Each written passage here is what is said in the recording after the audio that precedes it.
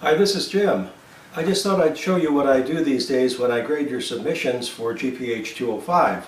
What you see behind me right here is two different computers, a laptop and then not really a computer but a monitor right here. I'm going to show you how I've got this set up so that I can grade your submissions and also be making these annotations and these feedback remarks on the grade transcript that I prepare for each student for this course. So let's take a close look. And I'll just move in a little bit closer here so you can see exactly what's going on. And I'll try not to get in the way as I demonstrate what I'm doing as I could do this grading. Now you only see a little bit of my face, and that's okay. What I'm hoping you see is what goes on these screens. On this monitor here, I've got a submission that somebody is turning in. And you can see here, this is really quite a colorful historiated initial. And I'm taking a look at this now, as well as all the other historiated initials that this student has turned in. And this larger monitor on the right really does a nice job of showing this up.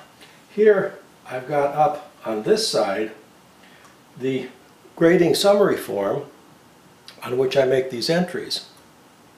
So here I get a chance to give you this sort of comments and feedback, which you can then use to revise your work and resubmit it.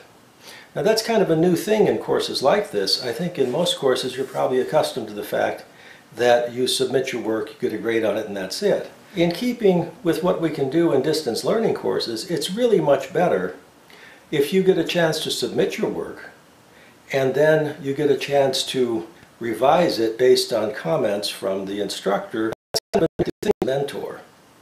Not only does that boost your chances for a good grade, which it indeed does, but I think it's the essence of this mentoring relationship where I give you something to do and then I want to see how you do it, and I can give you some ideas about correcting it and making it better.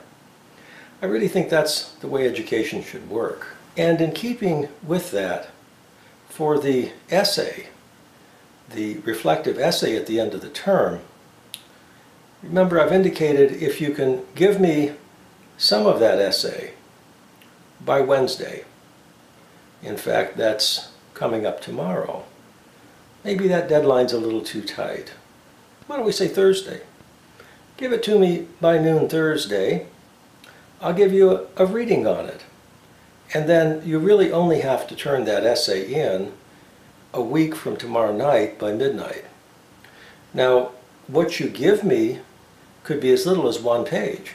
Write it up for one civilization. One student's already done that. He wanted to get the essay out of the way early. So he wrote up 1 page of it so that I could see the direction he was going in. And I gave him feedback on that and confirmed that he was going in a very good direction. Why not? Then when he wrote the rest of the essay, which by the way he's already turned in, when he wrote the rest of the essay he had a lot more confidence in the fact that he was doing it in a way that was totally in keeping with the assignment. So why don't you think about doing that too? I know you have finals going on this week, but if you can write 1 page, that is one of the eras or civilizations, write it in the first person, write it to be interesting and historically accurate. Send me that 1 page. I will give you a critique of it, and I will then not record a grade for you, but make an indication that you actually got a little bit of review.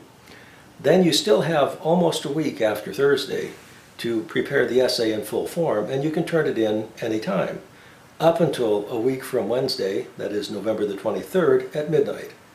That's the latest I can accept any work, extra credit in the course, anything you want to turn in, even for late credit. The final exam, you really do want to take that final exam, finishing it by Sunday night at midnight. And in order to do that, you really ought to start it no later than about 9 o'clock on Sunday night.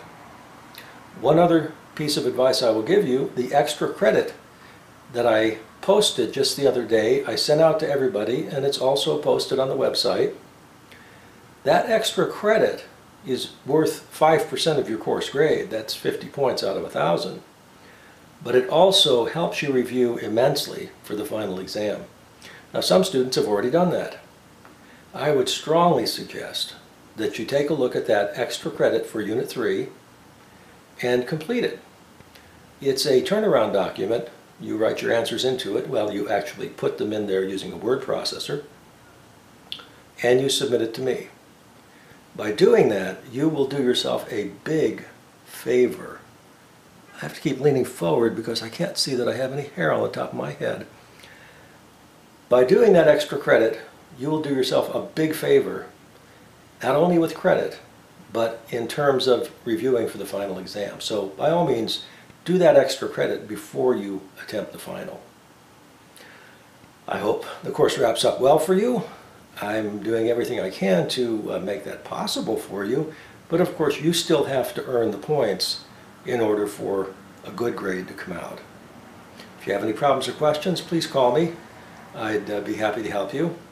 I will be at the phone all week.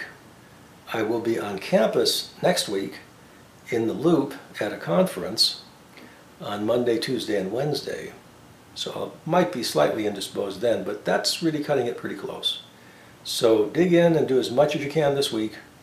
Do as well as you can. And that's my story, and I'm sticking to it.